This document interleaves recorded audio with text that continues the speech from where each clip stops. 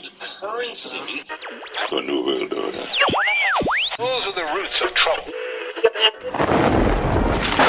I imagine that right now you're feeling a bit like Alice, tumbling down the rabbit hole.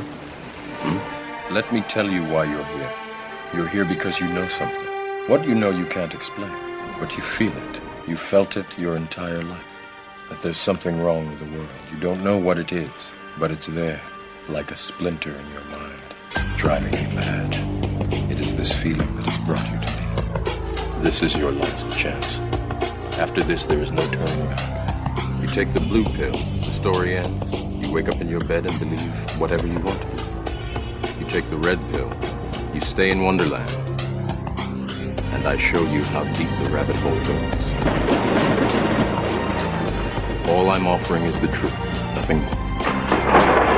For we are opposed around the world by a monolithic and ruthless conspiracy that relies primarily on covert means for expanding its sphere of influence, on infiltration instead of invasion, on subversion instead of elections, on intimidation instead of free choice, on guerrillas by night instead of armies by day. It is a system which has conscripted vast human and material resources into the building of a tightly knit, highly efficient machine that combines military, diplomatic, intelligence, economic, scientific, and political operations. Its preparations are concealed, not published. Its mistakes are buried, not headlined. Its dissenters are silenced, not praised. No expenditure is questioned, no rumor is printed, no secret is revealed. But I am asking your help in the tremendous task of informing and alerting the American people.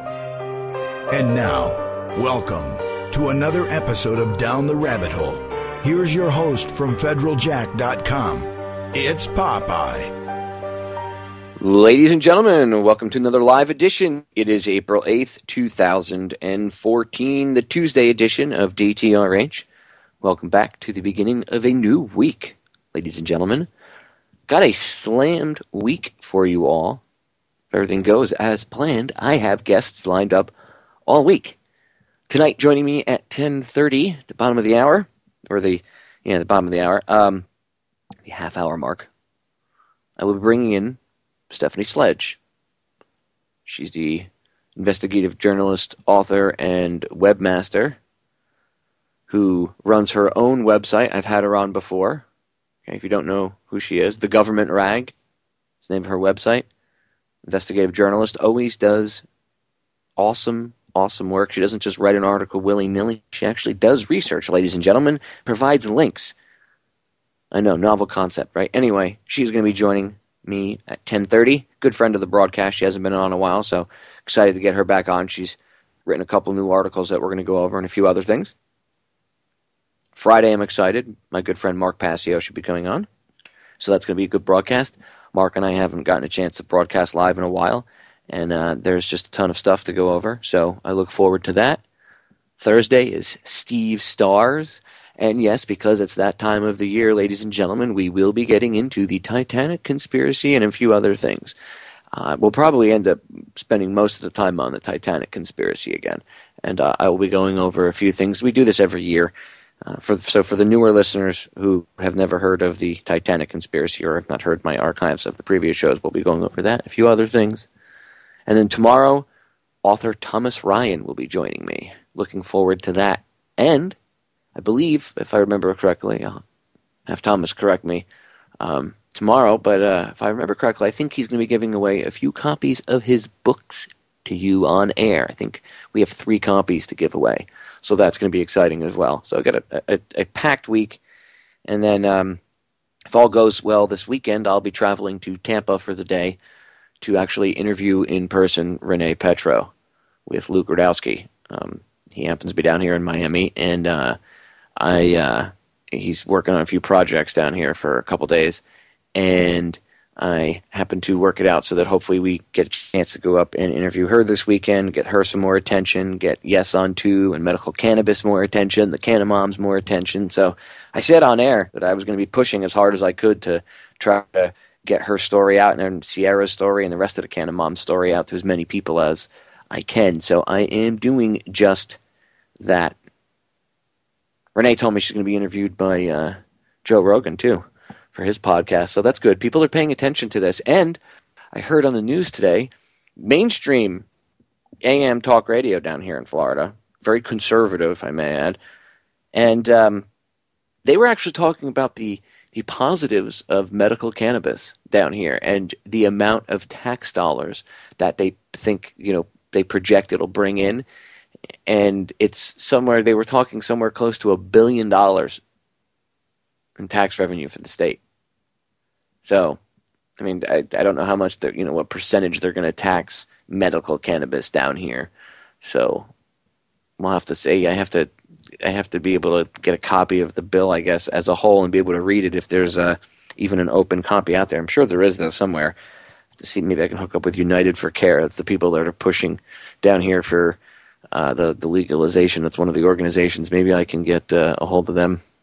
But it's exciting news because the mainstream is talking about it, and they're not vilifying it. They're actually talking about it in full honesty. I mean, they're not talking about how it could cure cancer and all this other stuff, but they're talking about the tax benefits of it, which is interesting because that means that that's a talking point that was given to them by somebody. Now, I wonder who financed that talking point. It does bring up a good, interesting side note about this whole thing. Why is George Soros so interested in cannabis legalization? Now, some people have said, well, could be the money because Soros follows the money. True, could be. But these New World Order types, these agenda types, they never benefit in one way. So it really makes me wonder why Soros I'm sure he's making money off it, but there's got to be other incentives. But I'm sure investing in companies and things now ahead of the game, that way if common sense prevails and the law gets passed, people vote yes on 2 down here, and we get medical cannabis here in the Sunshine State, he would be making a lot of money. He would stand to benefit. So would anybody else getting involved in it. So, I mean, who knows? But I don't trust Soros. He's a dirtbag, and I have no use for him, and I just wonder why he's getting involved in this. That's all. I really question his motives. I don't like the guy. He's dirty. Just saying. Anyway, I don't want to waste my time bashing him. People just need to look into that. People need to take that into consideration in their heads about him, about his involvement, but not about voting yes on 2. Vote yes on 2. Legalize medical cannabis. That's the first step down here in the Sunshine State. Think of all the job possibilities, all the dispensaries, the state revenue that could be made. And the cops will stop being forced to arrest people for stupid crimes. I mean, I know a lot of police down here that don't arrest people for cannabis because it's a waste of their time, because they actually do realize that they have other things to do. Although there are the cops that will take advantage of it because it's an easy arrest. So you have a cop that's really not motivated. He just wants to get his check. He's kind of lazy. Easy pickings, low-hanging fruit. They go for it. Well, let's take that low-hanging fruit away from them. It's stupid that this is illegal. No reason it should be illegal. Ignorance. Big pharma. And there are still people out there, the state attorney, we're going to fight it. We're still going to push against this. Of course you are, until it gets passed, and then you're going to ask for a chunk of the tax revenue from it, aren't you? Right. Well, can we have some of that money? Because we could use it to hire more attorneys, or we could use it to hire more police officers and buy more cop cars and tanks and guns. I bet you all the naysayers against it out there, all the law enforcement types that might be against it, there's a lot for it, but there are a lot against it too. I bet you all those out there that are against it, I bet you, let's say it passes. We'll not say if, we'll say it's going to pass, right? So it passes in November and it becomes law. I bet you as soon as that first chunk of $1 billion tax revenue comes in after the first year, I bet you'll be one of the first people lined up with your hand out. We need to buy a new tank. I need to buy new uniforms. Ridiculous. Absolutely and utterly ridiculous. People need to see what's going on. Really quick, let me see how much time I have left here. I got enough time here. I want to play a audio clip before I bring Stephanie on. And I got to get everything ready to bring her up because she's coming up in a few minutes. It's only about 15 minutes for the break. First segment goes by so fast. I want to play this audio clip of a video I shot the other day. I've been doing these videos again. I used to do this a long time ago where I used screen capture software and I went over an article or a video, a new piece of news or information, and I broke it down. And I put it up in like 5 or 10 minute length videos on YouTube. I used to do this a long time ago, but with the radio show and everything else, you get sidetracked. So I started doing it again. Anyway, I'm going to play the audio from one of these. It's about a student in New Jersey. A student in New Jersey receiving 5 hours of psychiatric testing and physical blood draws. Obviously, they were checking for drugs, I'm sure. All because he was twirling a pencil, and the student behind him said, he's twirling it like a gun. So because there's zero tolerance policies, and they say, well, any student that feels threatened, we have to take action and investigate. Never mind the fact that the kid had a prior record with this student already, and that they were arguing earlier in the day, and that this kid was apparently bullying, not the kid that was twirling the pencil, the other kid that screamed out was bullying the kid with the pencil earlier in the day, and then now this was... or they were arguing or whatnot, and now this was almost like a retaliation thing. Kids do that. Anyway, you'll hear me go over that in the video. I want to play this little chunk of audio for you really quick. New Jersey student receives 5 hours psychiatric testing for twirling a pencil. Here we go. New Jersey student receives 5 hours of psychiatric testing for twirling pencil like a gun. Apparently, school officials in Sussex County, New Jersey, have lost their minds completely. A boy was suspended from school and forced to undergo psychiatric therapy and what looks like blood draw and a physical examination in order to be allowed to go back to school because a fellow student said he was twirling his pencil, quote, like a gun. Now, I don't know if it's even possible to twirl a number 2 pencil like a gun, considering a pencil is shaped more like a javelin than anything else.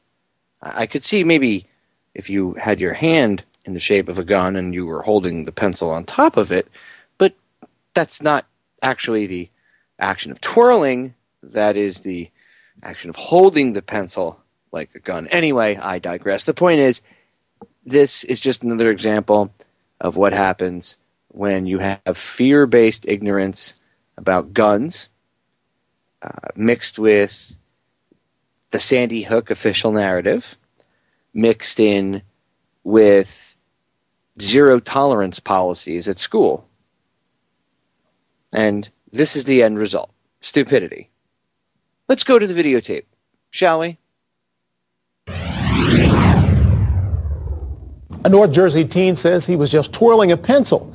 His school says he was pointing it like a gun, so they suspended him. Was he a real threat, or did the school go too far? News 12 New Jersey's Douglas Clark has more from Sussex County. 7th grader Ethan Chaplin has been home from his school in Vernon for 2 days after getting in trouble in math class. He says he was just twirling a pencil with a pen cap on it. I was just holding it like this or like twisting it around. The student behind him yelled out, he's making gun motions, send him to juvie. Ethan says the other student had bullied him earlier in the day and was now trying to retaliate, but the school told Ethan he was suspended pending the outcome of a psychological evaluation. I'm livid. I'm absolutely livid. I think it's gross misconduct at its finest. They took something so minimal and took it so far over the edge. We spoke with the superintendent by phone. He says school policy and the law mandates he investigate whenever anyone in a school feels threatened or uncomfortable with the actions of another student. We never know what's percolating in the mind of children, okay? And when they demonstrate behaviors that raise red flags, we must do our duty. Demonstrate behavior that raises red flags? It's not like the kid went on Facebook and said, tomorrow I'm going to school with a gun and I'm going to murder my classmates.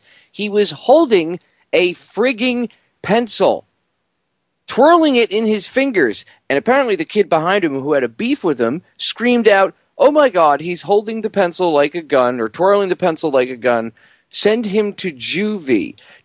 Do we see how easy it is for zero-tolerance retardation to be abused by adolescent children whose brains aren't even fully developed and can't even understand the consequences of what their actions may be on this kid and his future and his record and his family.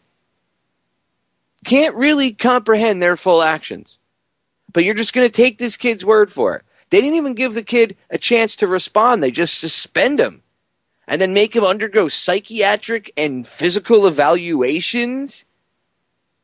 Welcome to America with a K, ladies and gentlemen, the USSA, where we have a sickle and hammer and a swastika on our flag next to each other rather than the American flag. Just those two symbols superimposed over top of what the American flag used to represent. Absolutely ridiculous. Let's finish the video. Stupid superintendent. This is why I moved out of New Jersey. Sussex County, New Jersey. It's not far from where I grew up.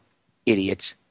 Questioning, Ethan says administrators did not listen to his side of the story. I was shocked because I'm like, how am I not going to come back to school for it? I didn't even do anything. Ethan underwent a 5-hour physical and psychological evaluation, which came back clean. He's now waiting on word about when he can return to school. In Vernon, Douglas Clark, News 12, New Jersey. All for a pencil with a pen cap on the back of it. A pencil with a pen cap. Probably the pen cap, somebody would say, well, why does he have a pen cap on the pencil? He probably had it on the front to protect the tip from getting broken off when he put it in his backpack. That's actually a smart idea. And since he was writing with it, he probably had the cap on the back, much like you would do with a pen when you were writing with it. Because, I don't know, pens and pencils are writing instruments. And the kid was in school, in a classroom. See, the teacher right away should have said, were you twirling the pencil like a gun? And the kid could have said no. And then he could have said, look, is there going to be a problem here? We have a class to teach. Let's move on. But no. The student behind him said the magic word, gun.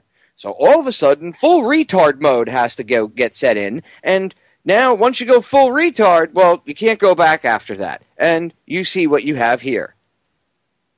That's full retard, ladies and gentlemen. That is the school officials going full retard. You never go full retard, okay? Ever. These policies are stupid. Zero tolerance does not work. Okay, a kid being thrown out. This is just like the kid with the Pop-Tart. He was chewing a Pop-Tart in the shape of a mountain. The teacher perceived it to be a gun, and the kid got in trouble. Didn't matter that that's not what the kid was doing. Because the teacher perceived it that way, well, you got to get punished. And this stupid superintendent, well, you never know what ideas are percolating in the mind of a child.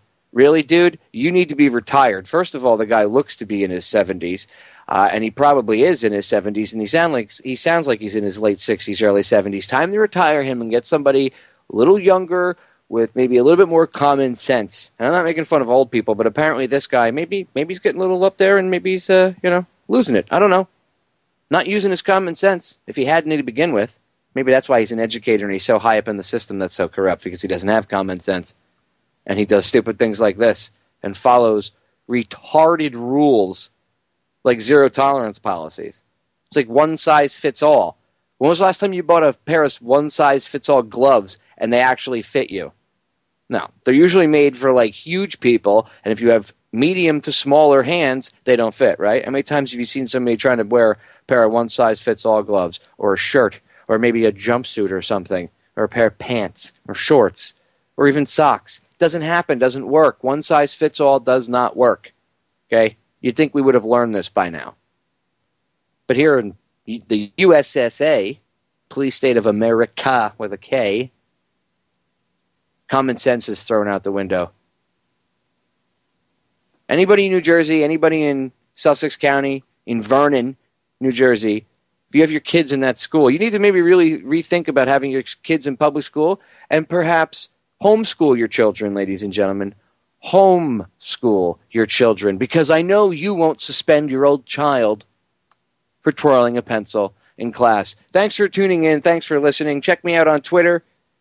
2 accounts, at Federal Jack, and the other account is at DTRH _Popeye. So at Federal Jack, that's the federaljack.com Twitter, And the Twitter for Down the Rabbit Hole with Popeye, that's me and my radio show, at DTRH _Popeye. At DTRH _Popeye. Check me out on Facebook, FedJack, and check out my website with all my radio show archives, federaljack.com. Thanks for tuning in, ladies and gentlemen. We have to stand up to this idiocy. This is just absolutely ridiculous. Remember, as I tell you, the solutions to our problems are an inside job. I am out of here. Talk about complete and utter idiocy, right? Just total stupidity. There's no common sense whatsoever by any of these educators up there. But then, I really don't expect any common sense from anybody in any position of authority in the state of New Jersey. Maybe that's a dig at the state. All you New Jerseyans up there, Jersey people, don't get all pissed off at me.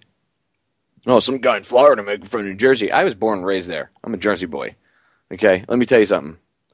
There's a reason I left. When I was a kid in school, I thought I had it bad. This poor kid, I mean, technically, when I was a kid, the stuff that I got in trouble for, I mean, nowadays, the things that we got away with and stuff, I would probably have been locked up by the third or fourth time that we got in trouble. Probably the first. I mean, the things that we did were like 10 times worse than this. I mean, kids actually used to flush cherry bombs and stuff down the toilet when I was a kid. I wouldn't know anything about that. I mean, I never did anything like that. But, you know, I mean, come on. Kids were really bad when I was a kid. Kids actually did bad things. And they got, yelled at. The teacher told them to knock it off. I mean, maybe if they got in trouble if, you broke a window or you did something stupid that caused a window to break or a door to break, perhaps, crack a door in half somehow because you were doing something stupid with your buddies. Your parents would get a phone call for that. Again, I wouldn't know anything about that. But you just, I don't know. I mean, my friend and I broke 2 doors accidentally. Long story. But the point is we broke 2 doors, like completely in half. And my mother gave me a check to bring to school to pay for the damage after I got my ass whooped. And the vice principal was retiring the next year. And he's like, yeah, you know what? Don't worry about it. Yeah, your mom's a good lady. She's a single mom. Take the check home. I was like, what? They don't do that now. They just, obviously I was being stupid. And technically, I guess I got a freebie on that one. But still, that guy used his common sense. Look, my mother didn't have a lot of money. He knew she was raising 2 boys, single mom, because my parents were divorced.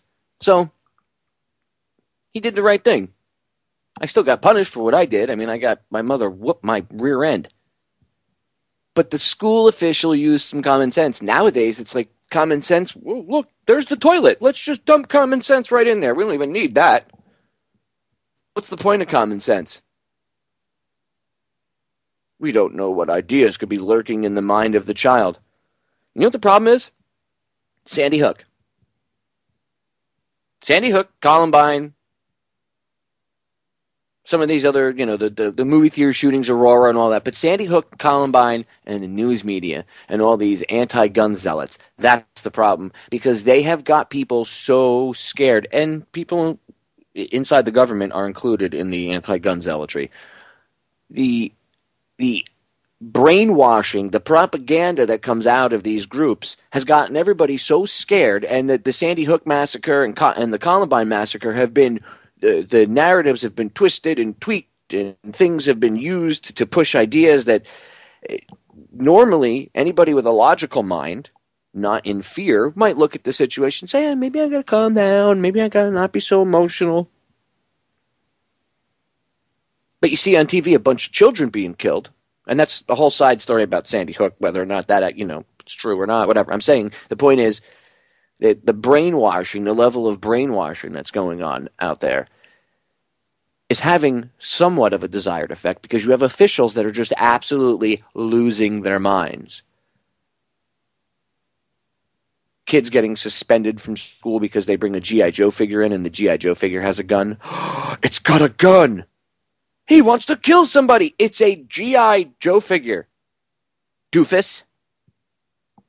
Unless you believe that imaginary plastic figures are going to come alive and start shooting people dead with plastic toy bullets that turn real, then there's really nothing to worry about. Now, if you actually believe that, then you shouldn't be teaching children or a superintendent or in charge of anything. In fact, you send the kid for a 5-hour psychological evaluation. Maybe you should be sent for a psychological evaluation.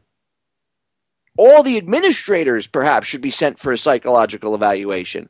The teacher should have realized what was going on, should have questioned the kid.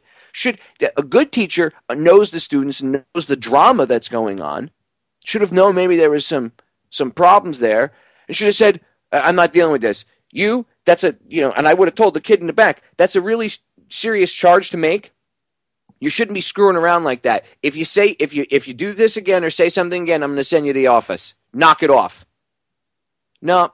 Zero tolerance. He said gun. Oh my God. Under the desks. Run. Kids, climb into a fetal position under your desk, stick your thumb in your mouth, and pray that somebody comes and helps you. No. That's not the good way to do anything. First of all, don't even get me started about defending yourself, but the kid didn't do anything. Or how about the kid that was chewing the Pop-Tart into the shape of a mountain, and his idiot teacher perceived it to be a gun? Oh my God, a Pop-Tart gun. Is that even if the kid was chewing it in the shape of a gun, is a Pop-Tart gun that intimidating? Really? Just saying. Pop-Tart gun. Idiots. We'll be right back. Ladies and gentlemen, we are back. Next hour and a half, we are joined by my good friend, investigative journalist, researcher, webmaster, and all-around awesome person, Stephanie Sledge. Stephanie, welcome back to the broadcast. Hi, Popeye. It's a pleasure to be back on your show tonight. It's been a while, actually. Yes, ma'am. It's been too long. It has. Well, it's good to be back on the show, and I'm looking forward to talking to you. There's so much stuff I want to pick your brain about. There's a ton of it. You just wrote a couple new articles. The first one I want to actually tackle is the one that you just most recently released, the one about the rise in SWAT team tactics and pretty much the militarization of our police forces here in the United States. I know that you're awake and you're aware and everything, but what was like the tipping point for you when you realized that it's not so much, it's just a few bad apples in the police force? No, there's a much larger agenda going on here. What was the tipping point for you?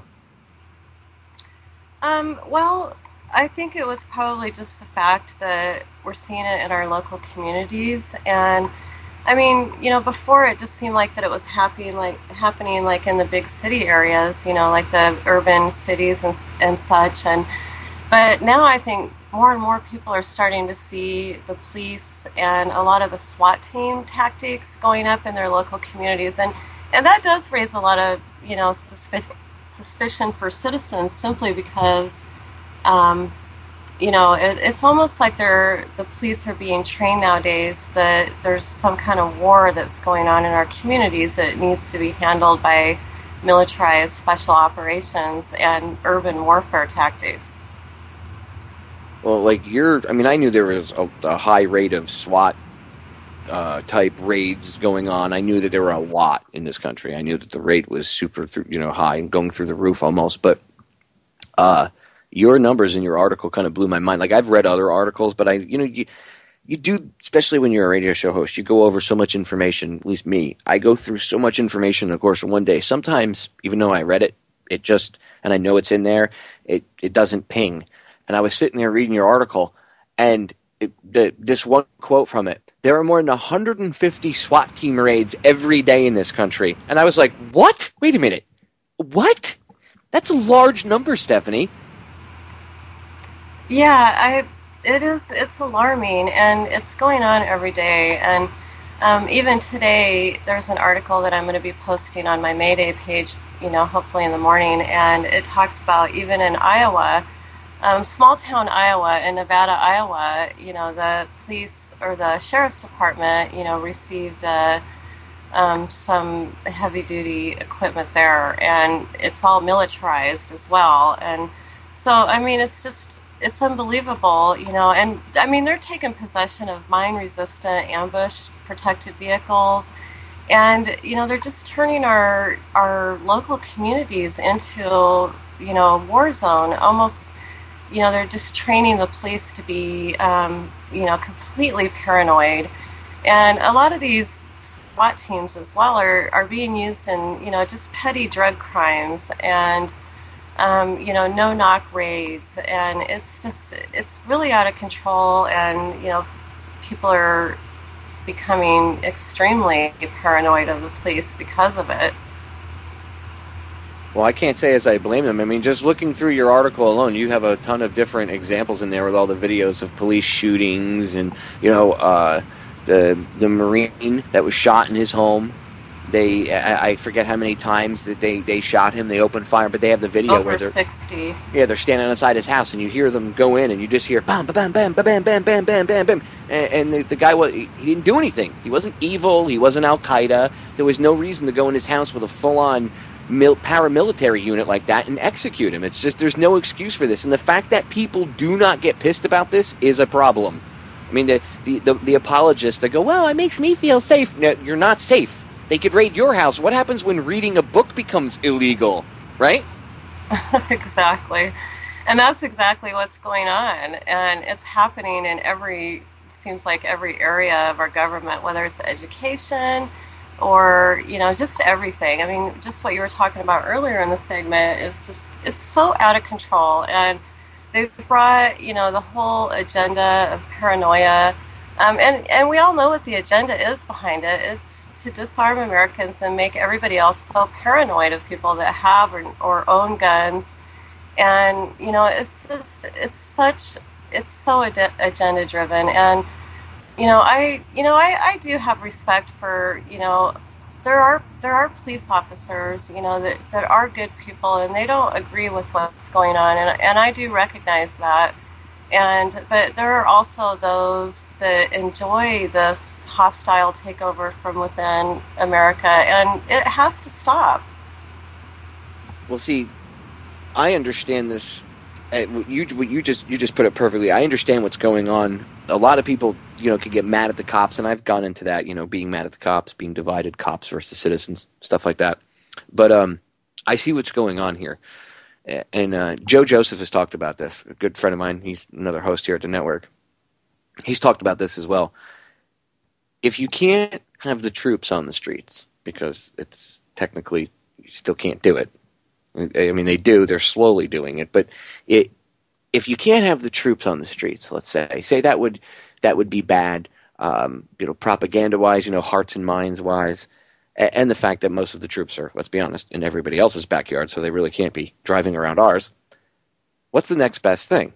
And what's perfectly legal to do in accordance with the way the laws are set up right now? Well, they militarize the local police forces. So you go from having Barney Fife, who when I was a kid, I remember when I was a kid, the cops wore like a professional-looking uniform that was it was like a cross between a suit and a uniform. It was very professional-looking. They had ties. Tie clips, were just the way they presented themselves, and they had guns and everything else, but just the way that they presented themselves was a lot more professional. I'm not saying that there weren't bad cops back then. Lord knows there were. But now it's the militarization of the police department because they can go and kick in doors and do SWAT team raids and the same thing that our military does in Iraq or Afghanistan, same tactics. Same exact tactics, same gear, same everything, except they're not military, they're police. So it's acceptable. I mean, you saw the Boston bombing. How many people were cheering when the military and the sheriffs and the police were driving through the towns with Humvees and MRAPs, and they all had fully automatic weapons pointing at people in their own houses and telling them, get in your house or get out because we're going to search your house with no warrant. And anybody that put up a fight got dragged out and arrested. But the people cheered. Come save us! Come save us! Come save us! But if it was full on Marine Corps coming down the street and Special Forces, there still might be more resistance because our brains just aren't that mushy yet. You know what I'm saying? They're not there yet. We're almost ready as a country. We're almost ready for that. I mean, they love the police coming around. I've had this conversation about the MRAPs. And you brought up a good point with the MRAP vehicles, the mine-resistant vehicles. How many people do you know that you've ever had a conversation with about this where they go, well, that thing makes me feel safer? Really? I like the fact that they use the terminology rescue vehicle on the side of it. I was a firefighter for 6.5 years. That is not a rescue vehicle at all. Unless, of course, you're going into urban combat situations to rescue somebody. Then it's a rescue vehicle. Just this whole game of it's being set up. They want us versus the cops. And a lot of people need to realize, yes, you can get mad at the police for their own actions, but getting mad at them and being forceful or putting yourself and them in that mindset of us versus them mentality is exactly what the powers that shouldn't be want. And it's this game of chess that they're playing, and this is part of it. We have to think beyond them, and we have to figure out a way to deal with this. And the best way to deal with it is to approach these police officers, sheriffs, and especially maybe with retired sheriffs or former sheriffs or police officers or judges or federal agents like the Oath Keepers and other organizations, and try to educate them about what's really going on. They're not part of some special elite group. They think they are. They're not. They're going to get thrown away just like everybody else is.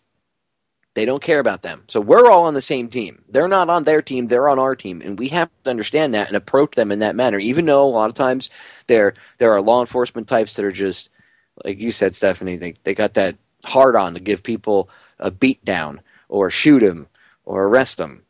You know, there are people like that.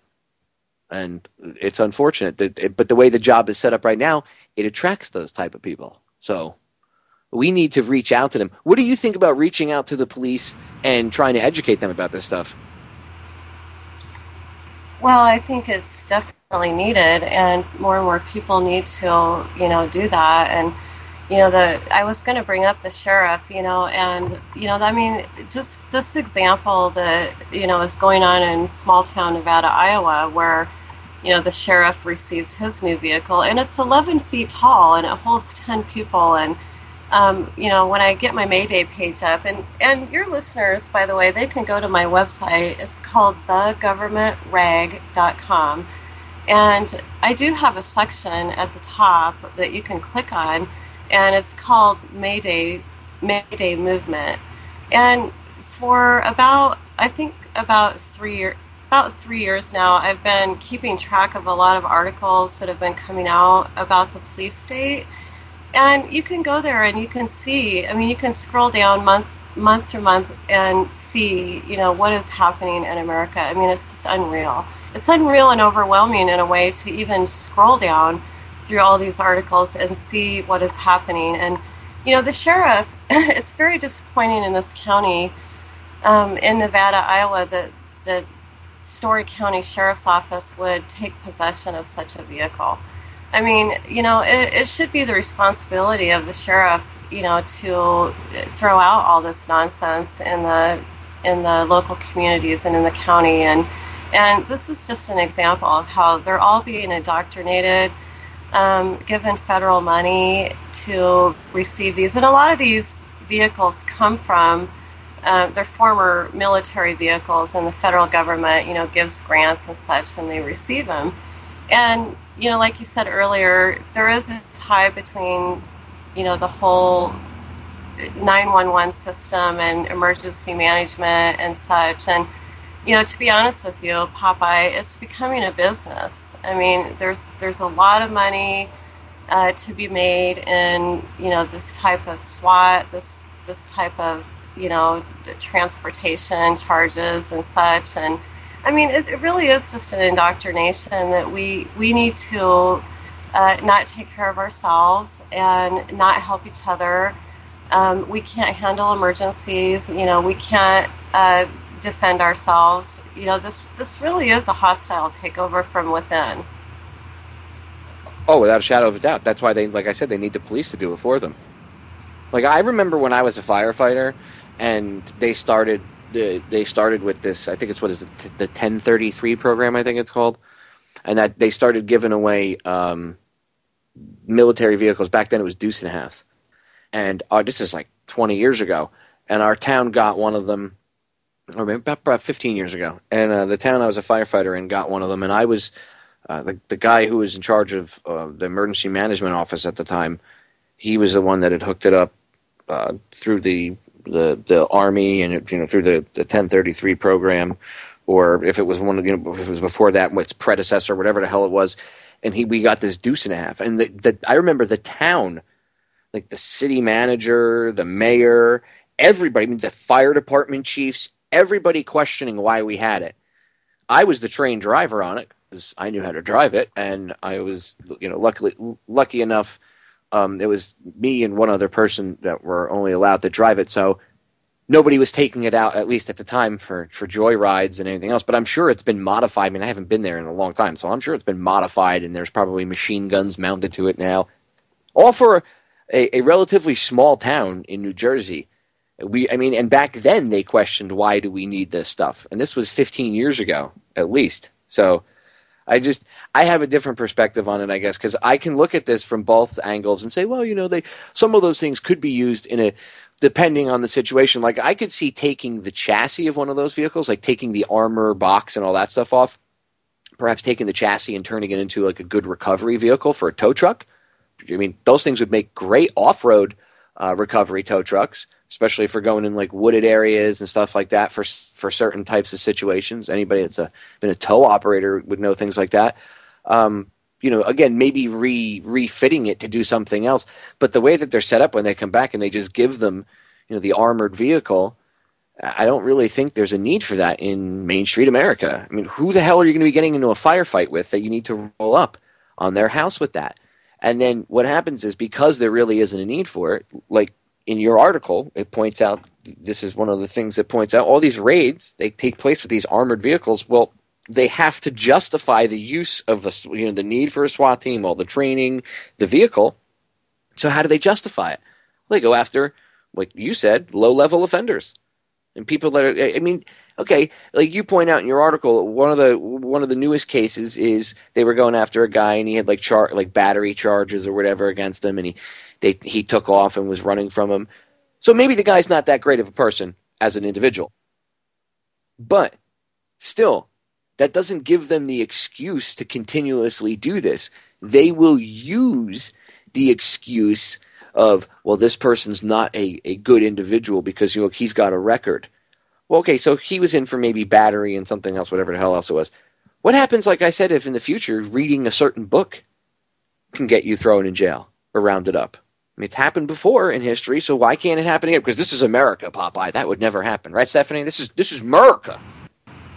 Exactly. That's what people believe. I mean, it's for everybody's safety, and as long as we're safe, we're living in a comfortable America. And it's just unbelievable, the blindness that's going on. I see it everywhere, and it's just, I guess there's more work to be done. And as far as what you were talking about earlier about the unarmed man, yeah, he did have outstanding warrants for child abuse, and I believe it was aggravated battery. But still, I know how they present it in the AP, where he's the bad guy, but it does not give the police in this country the right to execute or be the executioner. The fugitive did have a right to a jury by his peers and to determine whether he was innocent or guilty. And I know that there was a lot of backlash and fury over what happened there, but still, there should have been more outrage.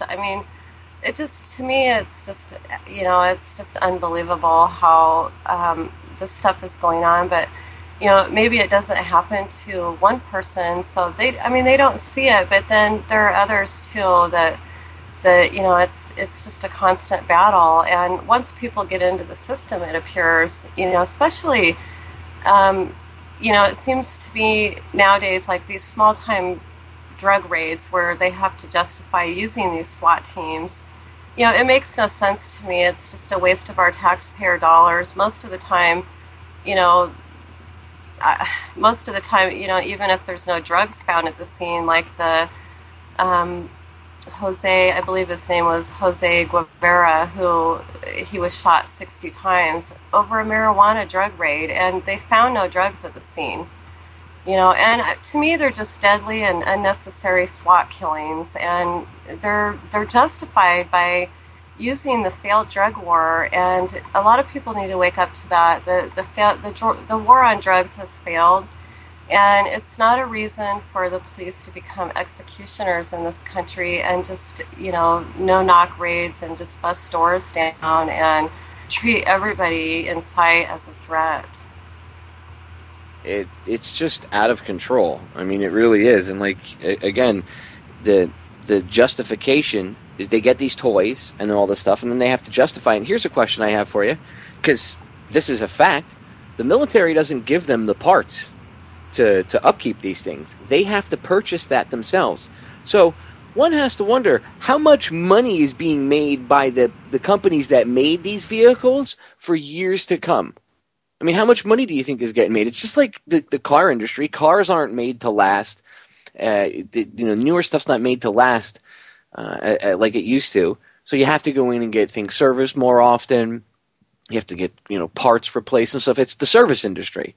I mean, there's a whole industry based off of auto parts and your car not working, your car breaking down. It has to do that, or millions of people wouldn't have jobs and an entire industry wouldn't thrive.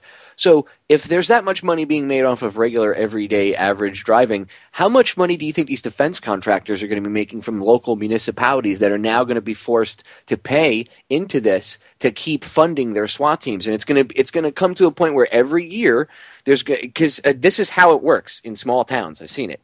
There's budget meetings for the police. And you're going to have people, this is what happens, you're going to have local activists that live in the town that are going to be smart enough to realize this, and they're going to say, well, how much money of my taxpayer dollars are being sent to Boeing or Raytheon or whoever the frig else makes any of this equipment?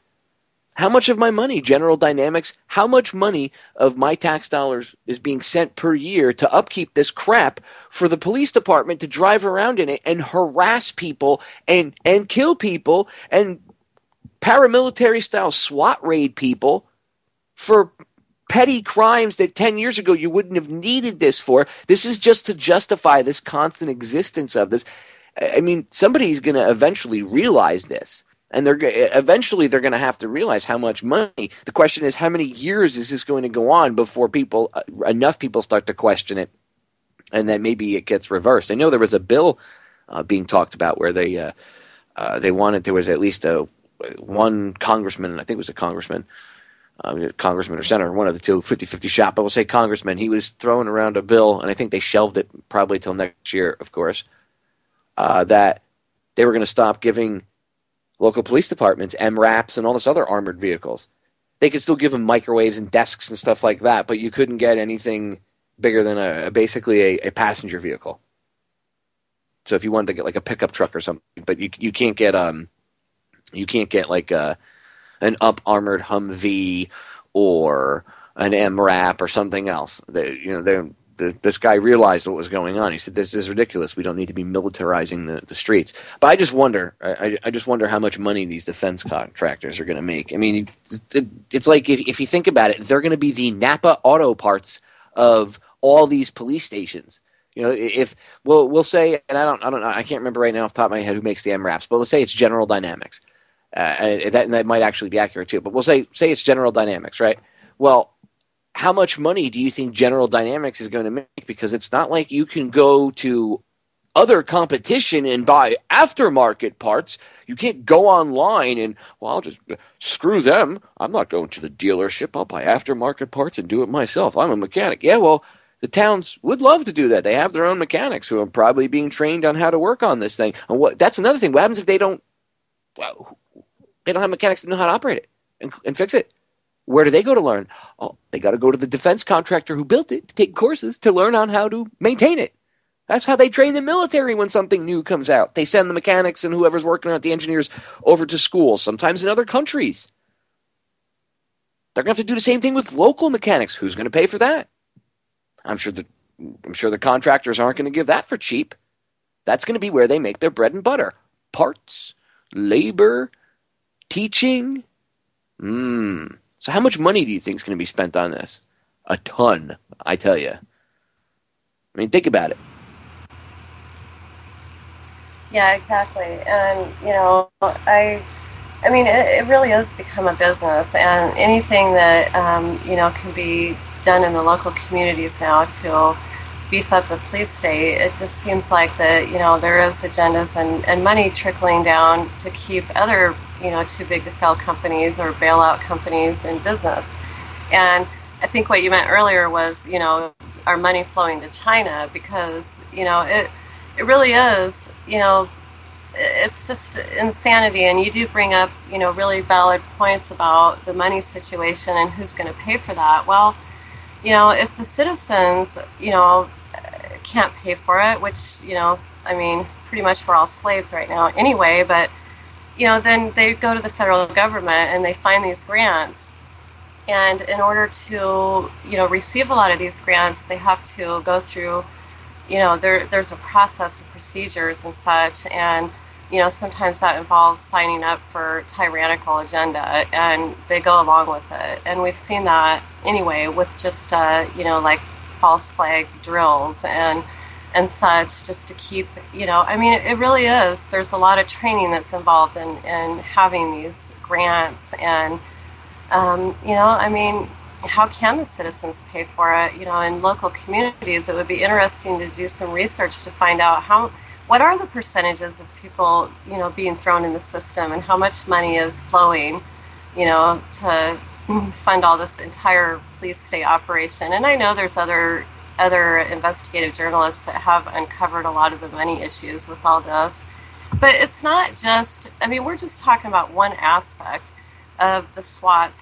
There's several aspects of SWATs. It seems like every area of government is getting them. They've had EPA SWAT raids, where they go and raid farmers that have raw milk. And, we're seeing it, with the Land Bureau management, even in the recent story that's going on about, the Nevada case where the farmers were trying to take pictures of their own farm on private property. And I'm sure you've heard about this. And, basically that's just trampling, the whole situation is trampling all over the First Amendment. And I'm going to be including that in my May Day article that I'm going to put out in the morning and talk about the agenda behind what's going on out there in Nevada right now. But, they're basically federal snipers with the Bureau of Land Management. And, they have guns on members of the family. I believe it was yesterday, and because they had stopped to take pictures of cattle outside the bounds of the supposedly First Amendment area. And so, I'm going to address that too. There's a lot going on and a lot of SWAT teams being put together. It's not just police departments. It seems to be going up everywhere, including... No, you're right. Like, every federal agency is getting a SWAT team now. It's just, it's utterly ridiculous. The janitorial staff has their own SWAT team at this point. I'm going to cut us off because the top of the hour break is sneaking up on us. Ladies and gentlemen, do not go anywhere. Stephanie and I will be right back in 3 short minutes. Go check her website out, thegovernmentrag.com. We will be right back. Ladies and gentlemen, we're back with hour number 2 here on tonight's live edition of Down the Rabbit Hole. I am your host, Popeye, from federaljack.com. Tonight, I am joined by my good friend, investigative researcher, author, and webmaster, Stephanie Sledge. You can check out all of her work over at The Government Rag. And before we even get into it, Stephanie, I want you to give yourself shameless plugs for your Twitter, Facebook, anything else, and plug Apple Zebra 11 really quick. Okay. Well, you can, like I said, you can go to my website. It's called The Government Rag, and it's R-A-G, thegovernmentrag.com. And there you can find daily news and headlines that I post, and then also some investigative reports. We have contributing writers that you can read their work. And my Twitter it's just Government Rag. So you can go to Twitter and type in Government Rag. And then also on Facebook, you can find me at GovRag, so Facebook GovRag. And as far as Apple Zebra 11, yes, you can go to my website, and at the top, you can click on investigations, and you can click on a link where you can order my report that I put out called Apple Zebra 11, and it's all about the Jerry Lee Loughner cover-up. And basically, you can read all about all the cover-ups that I found when I investigated the Jared Lee Loughner shooting that happened in Tucson at the Safeway store. A federal judge was killed, and at the time, she was a congresswoman, having a congresswoman on the corner event and where it happened, and she was also shot but recovered. And there were several people that were allegedly killed at that site, but I went there and investigated, and I wrote a report about my findings and, just the whole cover-up. So that's about that. Yes, excellent piece. I urge everybody to actually investigate it. And it's actually something that we're going to be getting into, something relating to that in a few minutes, actually, because I want to pick your brain about the gun control agenda and, the whole brainwashing of how people think about guns. And that could also lead to the topic of a constitutional convention, because now they're really pushing it state by state to get enough states to vote for a constitutional convention so that they can have it. You see, people always say, well, we need a new amendment for this or a new amendment for that. But once you open a constitutional convention, the entire thing can be changed, including the original 10. That's the problem. And if you get enough people brainwashed into being afraid of guns, they could say, well, that's old, we don't need that. Get rid of the Second Amendment. And if they abolish the Second Amendment and enough states actually vote for it, that's a huge problem. That's a big problem. I mean, not that everybody would go and readily turn their guns in, but that means that there's going to be some trouble brewing. So, that we'll get into that. Anyway, I want to continue on the police state for a second, because there's just another case that I want to get your take on, Stephanie, see if you've even heard about this. Over on policestateusa.com, they have those guys post a lot of good articles, like exposing the police state. And they post an article about a woman getting raided at 5 a.m. by the DA because she was shopping for indoor gardening supplies. Did you hear about this? I did. I posted that under the police state. Yeah, outrageous. I mean, it's just unbelievable what's happening. Ridiculous. And for the listeners that don't know, this woman went shopping at a indoor gardening supply store, and when the DEA was watching the store, they saw her come out with a bag, which they didn't know what was in it. So that justified them, in their eyes, to follow this woman and to monitor her. And they ended up finding stems from plants in her garbage, and they were like, "Oh my God, it's a stem! See, she's got the dreaded marijuana plant," which is actually cannabis guy's marijuana slang term. Anyway. Oh my God, she's got marijuana! So they raid her house at 5 a.m. But she wasn't growing marijuana. I think she was growing hibiscus plants. I mean, these people can't even... How about if you're going to go and raid her garbage just because... First of all, what kind of country do we live in, Stephanie, that you're getting your house raided at 5 a.m. and watched based on the fact that somebody saw you buying something at a perfectly legal store?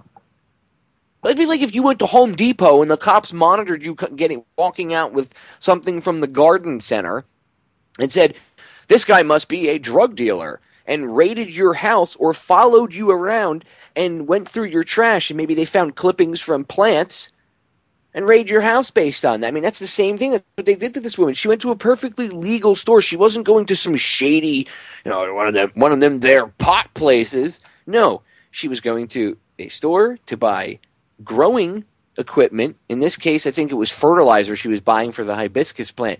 So buying fertilizer justifies them investigating her, I think, for like 30 days, they said, sneaking onto her property to dig through her trash, and then raiding her. Just absolutely insane, Stephanie. Yeah, it's psychotic is what it is. It's absolutely psychotic. And, all the people that are writing all these policies and procedures. And one of the things that, I want to take everybody back to for a second is I did write an article exposing a lot of how, this type of stuff is going on, and it's tied to a business license, getting a business license. And there's an article that I wrote called 3 years after Tucson shooting, deeper gun confiscation agenda emerges, and you can find that on my bio on the website. But anyway, back to the story. Basically what I do is I lay it out, not only the gun confiscation agenda, but then I go into the fact that America is really, the businesses, have to get business licenses, and a lot of times they're tied to agencies like that, like the DEA. I mean, you have to question, why was the DEA there doing stings in the first place? Was it a requirement for them to have a business license? Because a lot of the business licenses are tied to having a reason for these agencies to come and, do these types of stings. I mean, we see it with the ATF, in restaurants, convenience stores, anywhere that alcohol is sold or tobacco, and such. So, I mean, what you're saying really, it makes me question, why would they be there in the first place, and why are they, why are these types of things going on? I mean, we've really become a complete paranoid nation. When I was living in South Beach, the head shops down there, which they sell pipes and stuff like that, but it's, you can smoke tobacco out of them. I'm sure people smoke cannabis out of them, but you can smoke tobacco out of them. They don't advertise them as cannabis, and they do sell other stuff to a lot of the places. They have like little cigar rooms and stuff in the back and things like that. So it's more than just pipes, but yes, there are pipes there, and water systems, or otherwise known as bongs. And I would see these guys get raided for back in we'll say 2002 to around 2005, 2006 even, under the guise of fighting the war on terror. I'm not kidding. The DEA was raiding, and the war on drugs, but because the war on drugs funds the war on terror, remember. And remember, right after 9/11, remember all the commercials that smoking pot, if you smoke pot, you're supporting terrorism. Remember those? Where they were trying to equate smoking marijuana, or smoking cannabis to supporting bin Laden. Remember that? Yeah. And I was like, my cannabis doesn't come from, I remember, because I was smoking back when I was younger, and I was like, mine comes from a guy I know that, he gets it from a local farmer. I know bin Laden's not growing mine. It just didn't make, when I was younger, I saw right through that crap. It's just ridiculous, but that's what they were doing, supposedly. They were taking pipes and bongs and stuff, fighting the war on terror. How taking a pipe from a smoke shop, and when I say a pipe, I don't mean a pipe, they would clean them out, Steph. They would come in, and if this guy, I mean, that's your product. The guy had to pay a glass blower, and by the way, a lot of this stuff was made by local glass blowers. One of the actual glass blowers that did most of the work was the guy that taught me how to blow glass. A lot of people don't realize I know how to blow glass. And the guy that made a lot of these pipes, he did them all by hand. And I know how much money they would pay him. They would give him, he had a contract. Every month he would deliver a certain amount of them. It took him a month to make a whole batch. I'm talking 400 or 500 handmade pipes. All awesome, just beautiful, especially if you're into art. They would confiscate all of them and smash them for no reason. They would say if they're fighting the war, they didn't arrest the owners. Owners never got really, I mean, they would be under investigation. They would raid everything. They never got charged with anything, but they never got their property back either. They said it was, they couldn't have it back. It was illegal. You know what I mean? That's theft. Last time I checked. Well, that's what the Forfeiture Act is for, right? To steal everything during the raids and justify why they, need to profit off of it all. That's what it's become. It's become a business, almost a cartel. I mean, it is a cartel, really.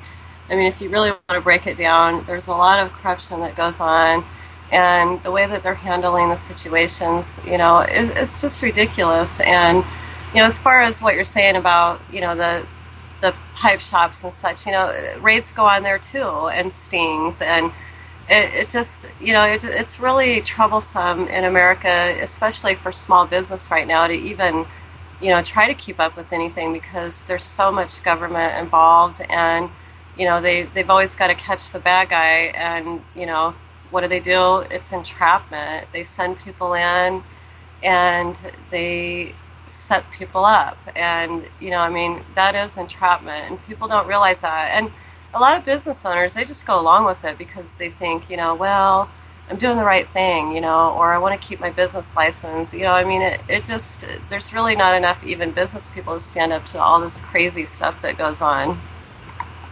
No, there's not. And I would watch these guys get steamrolled, and they would call their lawyers and stuff, but good luck getting your stuff back when they smash your pipes, and they're going to get away with it because they're government agents.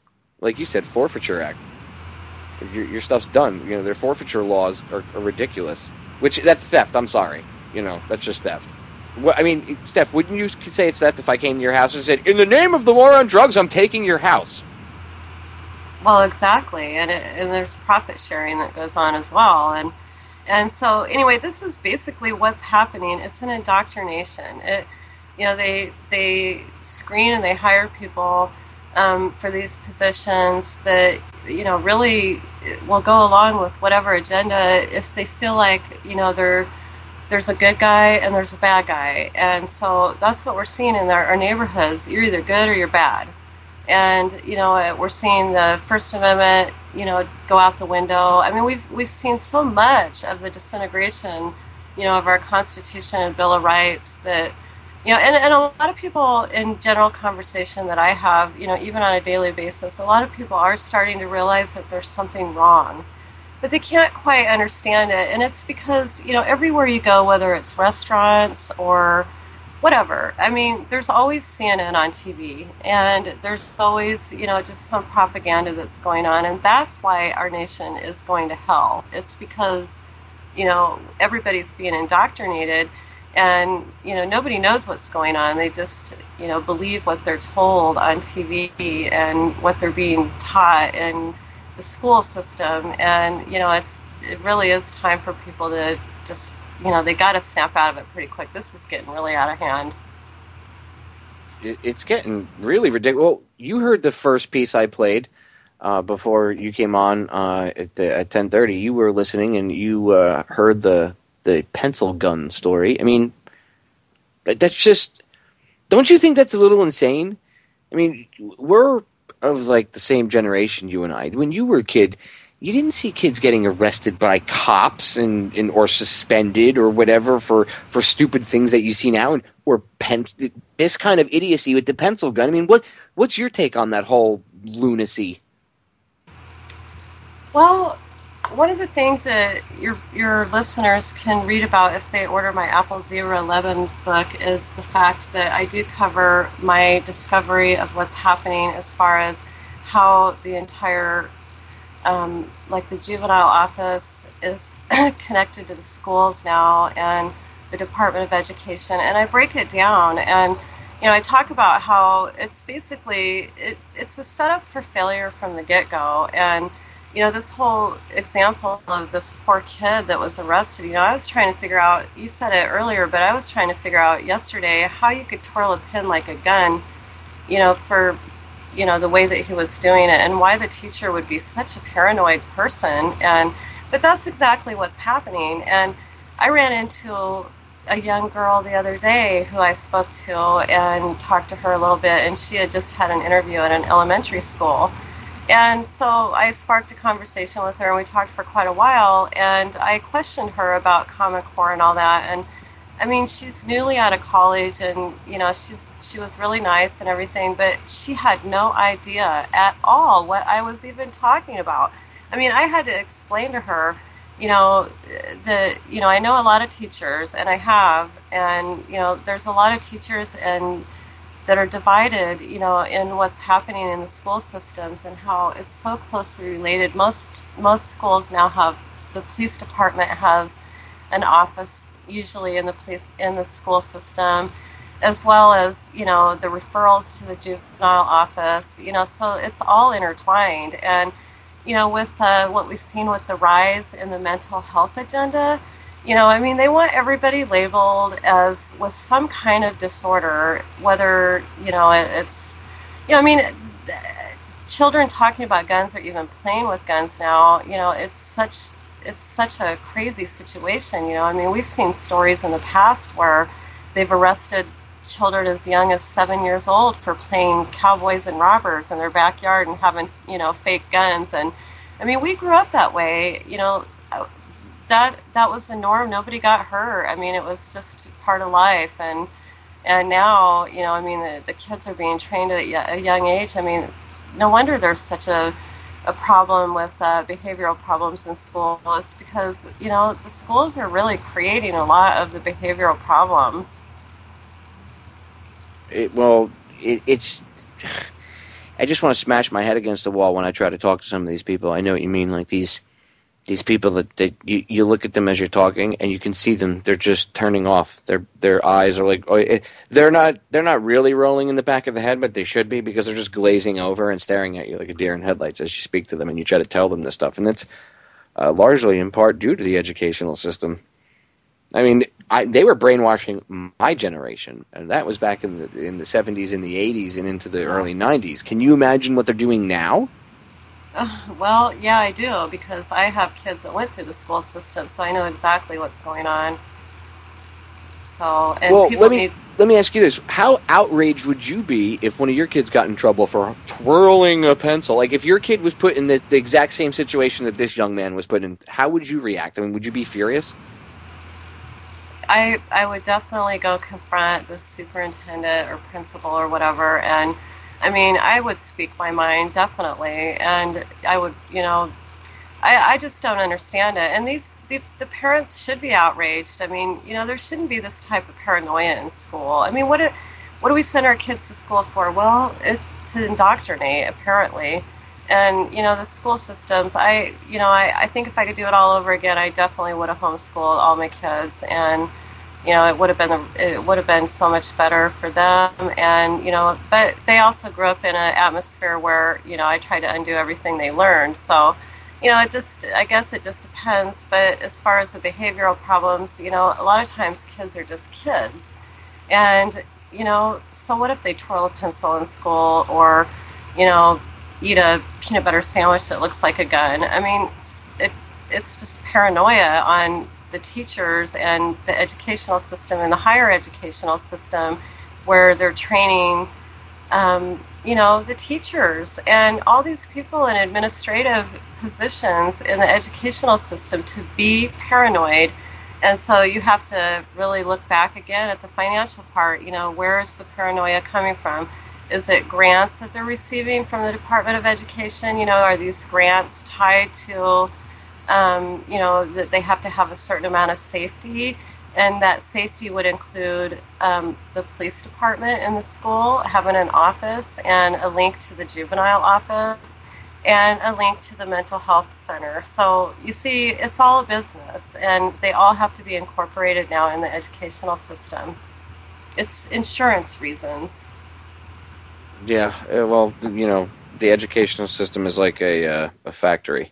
And your children, everybody's children, are nothing more than a product. And that's what Common Core, I've talked about this before. Common Core is this. It's not really curriculum. It's standards, and it's just standards of what they want now. And if things go, the way like, say no one interferes and it goes the way the powers that shouldn't be want it to, in 5 years the standards that they want would change, because the people would be much dumber and it would be much easier, and they would have figured out ways to expedite the process, and they're doing just like what they would do with the nation's children, like they would do if they were manufacturing a product. First, they set it up to manufacture the product, which is what schools have been turned into, and now they're taking that factory and with Common Core, these standards, and as I said, I've talked to Charlotte Iserby about this. They're going to change over the course of time. As these standards change, Common Core is more so just what they need now, and as it changes over the course of time, and it modifies, just like you would with a factory. Maybe you start off with an older piece of equipment, and it's a little bit bulky. It's 30 years old, older technology. There's newer stuff, but hey, that's what what the factory had. But now you're running the place for 6 months. Well, let's make it more modernized. Let's make it more efficient. We've got the funding to do so. We've got people like Bill Gates throwing money at it. So if they have the funding, they make it more efficient. So over the course of time, that's what if it goes uninterrupted, that's what you'll see. Good thing about that whole mess, though, is people are really starting to wake up about this, Stephanie. Parents are starting to see what's going on. Yeah, exactly. And it's good that they are. And like I said, I've talked to a lot of teachers, especially in the last 5-10 years. And, there's quite a few teachers that are really, they used to love teaching. And, they did it for a reason, and now it just seems like that they themselves are, the factory there as well. And it's in higher education now, too, like you said, and it really is. I mean, a lot of students come out of school and they believe all this stuff, and, you can tie it into just the complete paranoia of everybody's, everybody needs to be paranoid of everybody else, and if you do something that's out of the norm, then you might have a mental disorder. And, just the whole situation. I don't know. Parents need to wake up, and probably the only way to deal with this is to just take the kids out of the schools and let it fail. Well, I say homeschool. I mean, the schools are completely, all of them at this point are completely tainted. I mean, and we know the public school system's messed up. And we know that the these private schools, to a certain degree, actually most of them, because they have to, a lot of them get grant money here or there from the federal government, or in some way, shape, or form, something from the government. So then you have to, nothing from the government's ever free. You always have to adhere to their standards. So they, once they do that, Charlotte said this before, that they're in the door, the foot's in the door, it's done. So private schools, charter schools, no good. Charlotte's explained why that. We've got, I've gone over that with her. So all these schools are, right now, it's the whole school system as a whole. Even Catholic schools are being corrupted with their Catholic school version of Common Core. I kid you not. So yeah, speaking of, I mean, and it is crazy. And just speaking of that, I want to, make an announcement that on the top story, As the World Turns, on the government rag, that one of the things that was shocking today was, as far as, the whole Catholic schools and all the way the trickling down, was that the bishops have passed a rule that child molestation does not have to be reported now. So, I mean, that's startling. So, I mean, there's corruption everywhere, and the school systems are definitely, they need to be seriously looked at by parents and put under a microscope. And, these people that are in positions of, quote, authority, they need to be, thrown out and replaced with, people that will not, take these federal grants and have all these ties. And I mean, if we want our school systems to work, we need to get the government out of them as far as, like all this federal stuff. But I think really the main thing is people should homeschool now. It's the only way I think that the school system, it has to fail. I mean, it's so far beyond now. And, teachers, homeschooling, there's all kinds of communities that have homeschooling schools, and so it's not like you have to just rely on homeschooling at home. There's many communities that have homeschools, and, where there's quite a few, students that go to them. So, I mean, that really is the way. People have to take responsibility again and get back to taking care of the education with their kids, and not just send their kids to school and expect that they're going to become superstars when they come out, because there's too many kids are overwhelmed with school. I know many teenagers I've talked to, and I've listened to them, and I understand. I mean, it is so overwhelming to even go to school nowadays. And just the idea of being watched. I mean, all the schools are being set up where there's cameras in every hallway. And, there's just complete paranoia everywhere. And, I mean, I don't blame the teenagers for having, a hard time and having behavioral problems, because sometimes it's just so overwhelming to be accused of things that they're not really doing. They're just kids reacting to their environment. Trust me, I understand that real well. I was labeled a troubled child myself. I'm going to cut us off because the break is sneaking up on us. On the other side of the break, I want to get Stephanie's take on the brainwashing for the gun control agenda and a few other things. Do not go anywhere. Check their website out, thegovernmentrag.com. We will be right back. We are back. Final segment, ladies and gentlemen. I want to get right back into it because we only have about 25 minutes left. That's just never enough time with Stephanie. Steph, the idea that the powers that shouldn't be would put out propaganda, mind control type information, or just blatant mind control with programming the masses against guns. The idea that they would do that. Some might think, oh, that's just crazy. That's just conspiracy theory. Yet you look at what's going on, and you include it in with Eric Holder's statement from the 90s about they have to change the way people think about guns. They have to brainwash people into thinking differently. Literally, that's what he said. You can go look it up on YouTube. I see different stories constantly being thrown out in the news.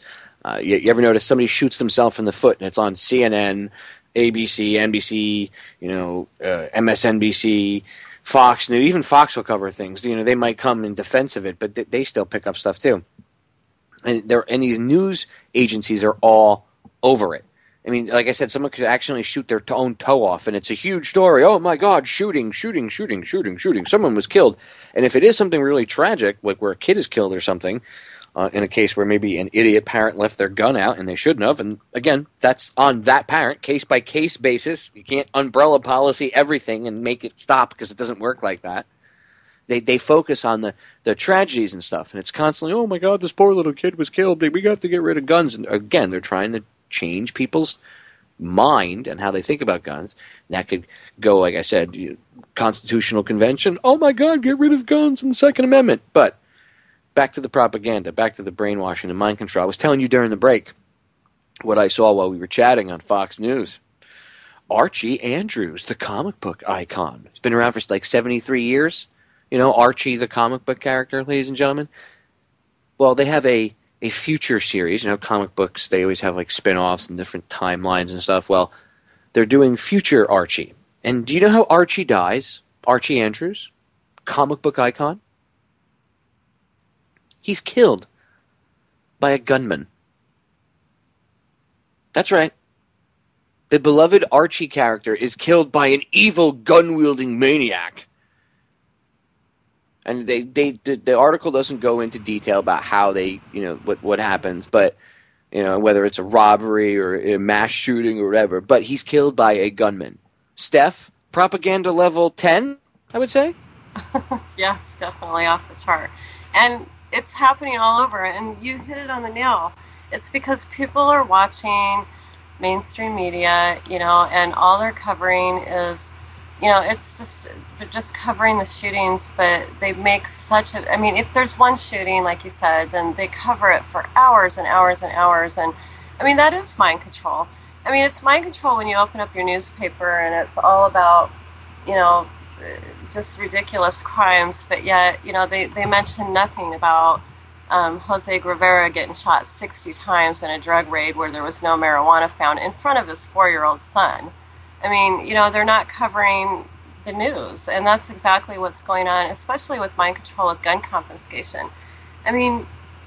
There's so many things that can be tied to gun confiscation, and it has to be, it's all about, more regulations and rules. And, they want everybody in the system. They want to know who owns the guns and who doesn't, who has, who's good, who's the bad guy, and that's what we're seeing. We're seeing a system where, first they're processing as many people they can in the police state. Everybody gets charged, not everybody, but I'm just saying that generally people get charged with the highest charges first, which are, felonies. And, if they don't fight it, then they take a deal and, they get put into a system and therefore they can't own any guns. And, we're seeing it with mental health. That there's so many states that are buying into the propaganda with marijuana, with medical marijuana. And, I know that there's medical value to marijuana, but do we need to have, the government regulate it? Because when you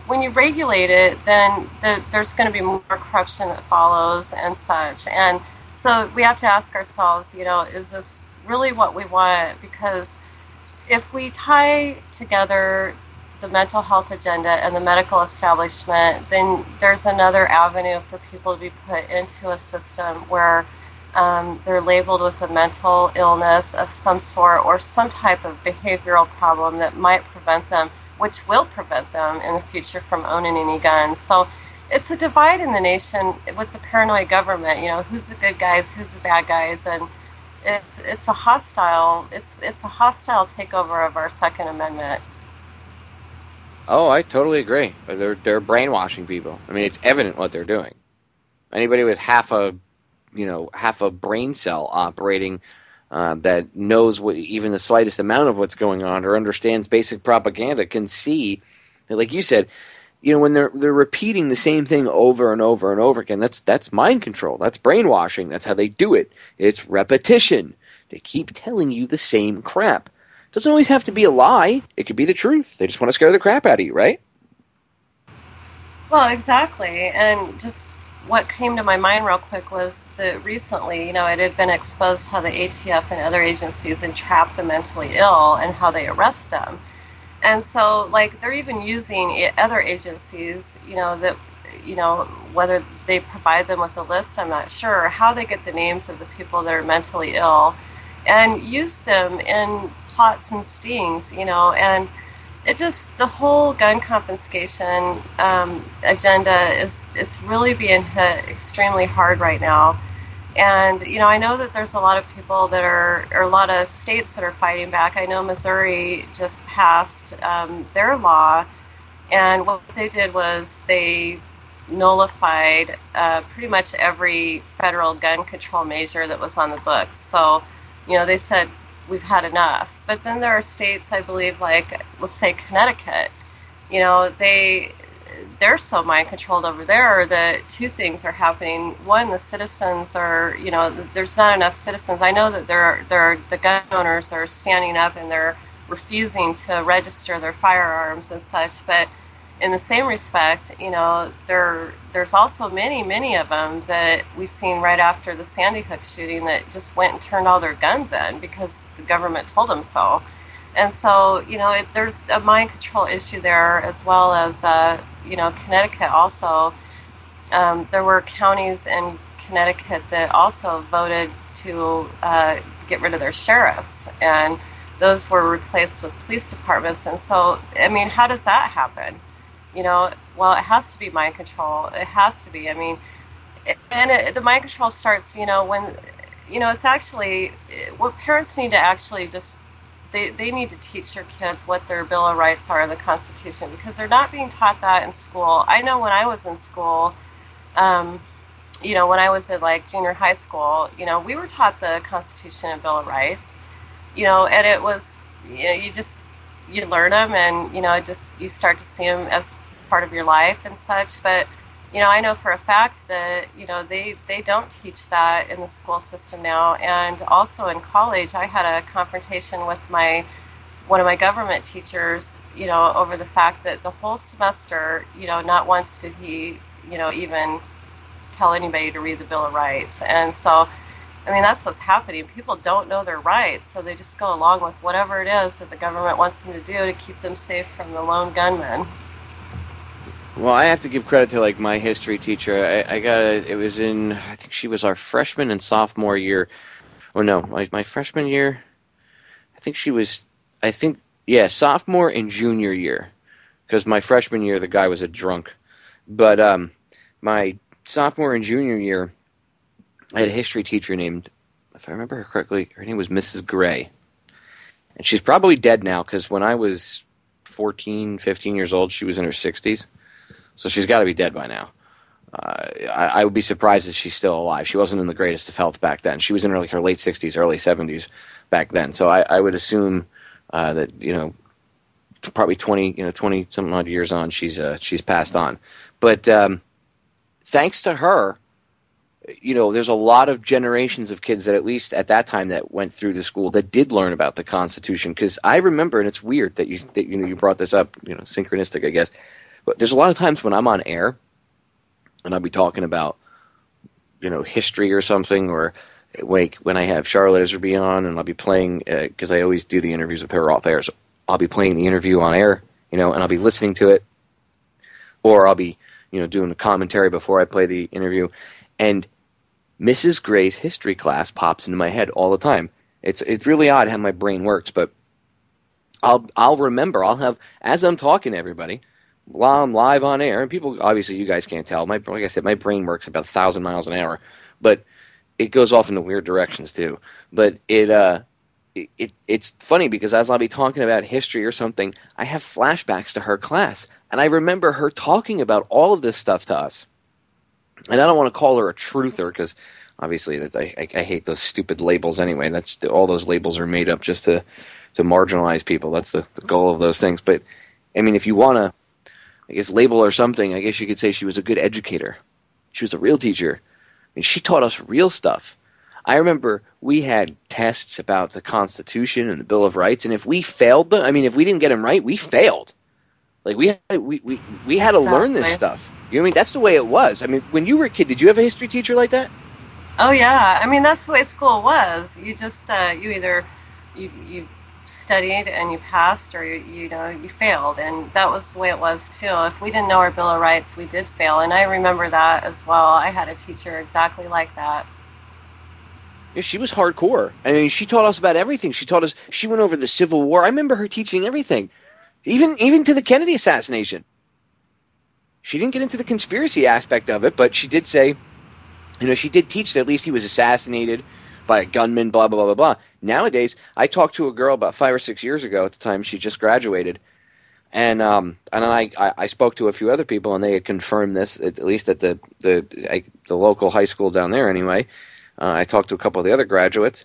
She had said that she had heard me say, she was a hostess at the local restaurant that we used to go to after we would do like DVD handouts and stuff. And all the staff knew us, so they would come over and hang out by us, and we'd give them DVDs and talk about conspiracies and stuff.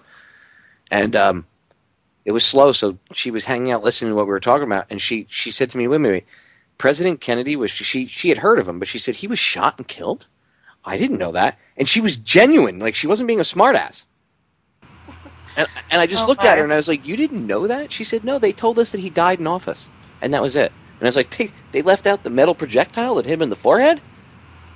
That's kind of a large part of why he died, amongst the other gunshot wounds that he received. I mean, have you ever run into anybody that has said things like that to you? Oh, I've never heard of the Bill of Rights, or something insane like that to you that is like just common knowledge to you? Well, I've noticed people don't know their Bill of Rights. I mean, that's the people think they do, and then they discount it. Like what I run into a lot is people discount the Bill of Rights. They justify why our rights are being trampled on, and they usually come back with some ridiculous thing that has to be tied into some safety. And I mean, that's what these false flags are about. It is about to scare. Look at what happened with the Boston bombing.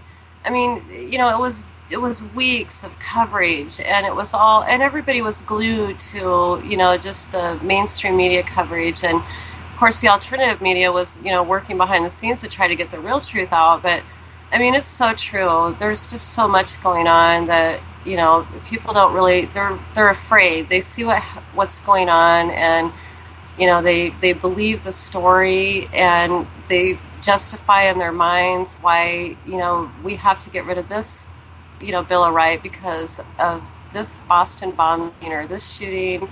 And so that's why. Because people can't see past the delusion. Like there's so many people that are in like a state of delusional suspended animation or something. I mean, they're just literally walking zombies.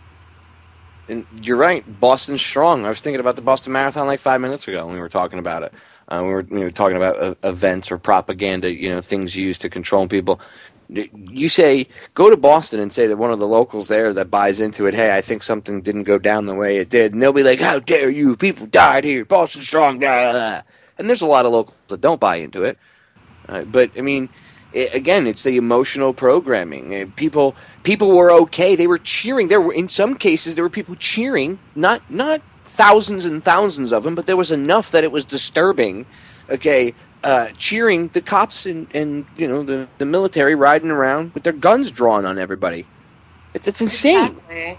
And one of the things I want to point out too is if your listeners do go and read the article, it's on the top. It's top headlines at thegovernmentrag.com, and the article is called "Elite SWAT Teams and the Discovery of the Hostile Takeover from Within." And if at the bottom of that article, I did include a graphic that I did that is about the Boston bombing and all of the martial law, and it does show those pictures exactly that you're talking about, where people are cheering and they're holding the flags and they're so happy that the military police, the paramilitary police arrived, and it's sickening is what it is, Popeye. It's just pure sickening. Yeah, it is. It's really disturbing to see people just cheering like, woohoo, martial law, bring it on. I was like, oh. And I know it's fear. It's fear-based. I get it. I mean, well, it was a Hollywood show is what it was. That whole thing. Yeah, well, I mean, it was performed so that the people that are the zombies can be programmed that, this is really going on. Well, that first explosion, like, just to point this out really quick, just so people understand why I think there's some shadiness going on with that whole thing. I mean, that first explosion that happened, if you look at it, there was a huge scaffolding next to it, and when that bomb goes off, the scaffolding barely moves. You would think if terrorists wanted to cause maximum damage and kill, the maximum amount of people, they would have put a more powerful bomb that didn't look like a Hollywood prop going off. Just saying. I mean, you can go look at the footage I'm talking about. The first bomb that goes off and then everybody slows down and then the second one went off. The second one was more powerful, but the first one almost looked like a prop bomb. I mean, there's different reasons that I would say that, but even the official story doesn't say that. The official story acts like it was like some horrific, huge, blast. And if you look at the footage, it wasn't. So there's a lot of chicanery going on there. And then you have people, again, the sickening of the sickening sight of the people in the streets. When I saw that stuff at first, I was like, is that staged? Is that government and I was like, there's only got to be like 4 or 5 people there. And yeah, there were creative camera angles, but there was a couple hundred people at least that were out there that were cheering. And that's what I meant by that's disturbing. That's still a large enough amount of people that are like, really? You're that into woohoo, bring on martial law. I mean, I know that bothered me. It had to have bothered you when you saw that. Well, yeah, it definitely bothered me. And I wrote an article called 333 Disarray, and it's all about my thoughts and little investigation that I did into that following. But it all ties together, Popeye, all ties together for the push to disarm Americans, whether it's labeling the gun owners as mentally ill or, continuing the failed drug war. And it's such a hypocrisy, too, because, Americans are finding out that government themselves have been caught, shipping drugs in and putting them on the streets. And this exactly ties into these stings, and training and, but it seems to be like live drills where, of course, the media is involved because in order to keep their license, everybody has to be involved in things like that. Now, does everybody know that it's live? No, they don't.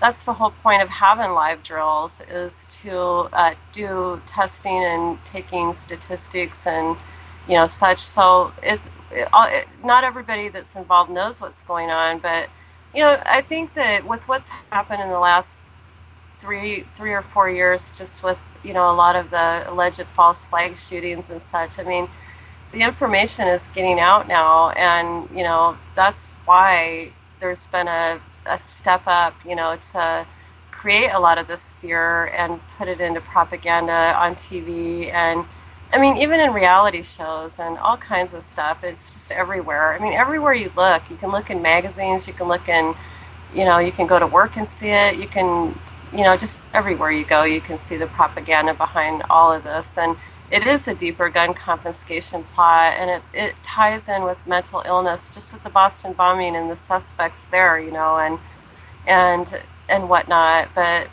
there's definitely, as far as like the ATF and such, like I said, they've recently been exposed on how they entrap the mentally ill, and so it's like everything that we see right now, we have to question whether it's real.